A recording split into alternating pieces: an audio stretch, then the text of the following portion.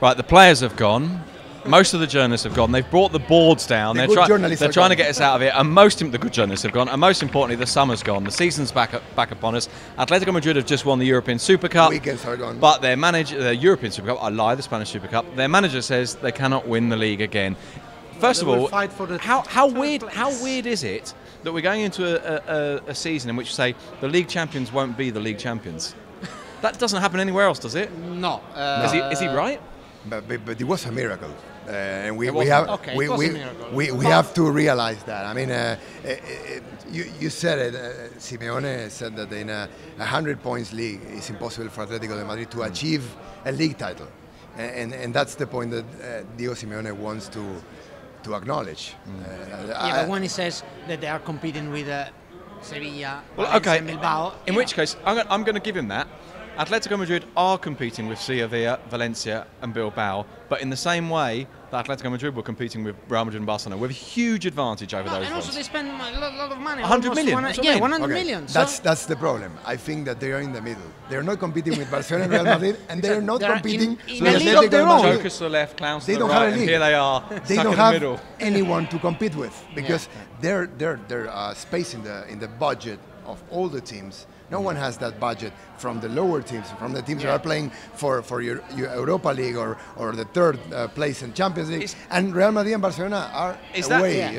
Is that a reason to believe then that maybe they can win the league? Because in the league you only have to play Madrid and Barcelona twice each. So maybe they are so much better than everyone else that actually their points total will be huge, even if they're not that good this year. Exactly. So maybe they will get close. Yeah, exactly. I think, because Simeone does the contrary. He says the contrary. He says, no, in a league of 38 games, we cannot win.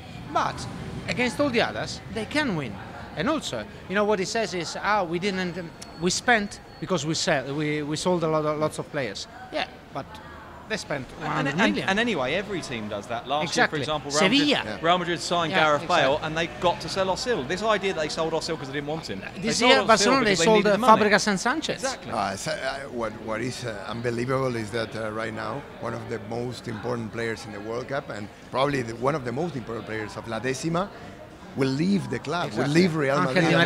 It's impossible. Yeah, exactly, and this will upset Explain Real me Madrid. why in the world they call Carleto Ancelotti the peacemaker, because ever since he started that's good. That's really good, actually. That's not actually fair because he's not doing it. He is the peacemaker. He's the one that provides harmony. They don't let him bring the peace. Yeah, exactly. He brought peace, and now it's war again. Not war. Okay, but I don't understand, for example, why he doesn't say yesterday, the day before this game, the Super Cup, the last game of the Super Cup, Casillas is the goalkeeper. Why?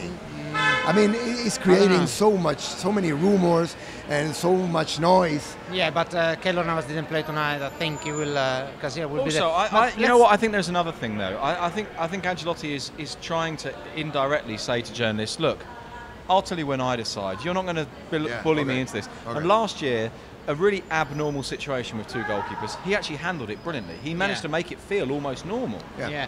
But back to Di Maria, the problem is he didn't ask for James Rodriguez. No.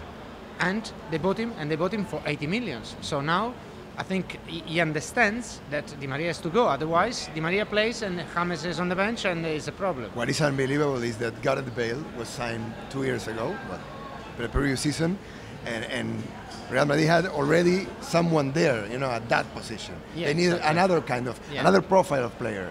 This year, same thing. Exactly. We didn't talk about Barcelona. What do you think? They changed a lot. Despite Simeone saying it's difficult to judge what's going to happen with Barcelona, isn't it? Because it's so many changes. I think they'll be much better than last year. I actually think they will be really quite good this year. Yeah. It's a lot of change to assimilate, but I think they'll be really quite good Despite that, they have to wait 2 or 3 months for Suarez. I don't know. The problem, Sid, is that you have to wait for a player that is expected to be one of the key players of the season. Yeah. First, second, you don't know how Messi will be. Yeah, and also this is a big question mark. Well, how is Messi going to be? I don't know. To be honest, I don't know. Messi played the last year. Messi played for Barcelona was his worst year in the last 5. But it was still better. And then you have Neymar and Suarez. Do you think the three can play together without only with one ball, or they need three or two? Positionally, it's difficult, isn't it? Positionally, yeah, they take up the same space. They never. It's a long time they don't have a number 9. Where will you play Mascherano, for example? Exactly, that's another. I think he's going to be a centre back, isn't he? Yeah, I but don't know. after I mean, that he World played Cup, awful last season as a centre back, and in the World Cup he played amazingly in the place that belongs to Sergio Busquets. So then you drop Busquets, you play 2 central midfielders. I think the signs or you are bring Di Maria to Barcelona. That would be interesting. Would be so very we interesting can indeed. leave with this question, I think, because it's 5 minutes.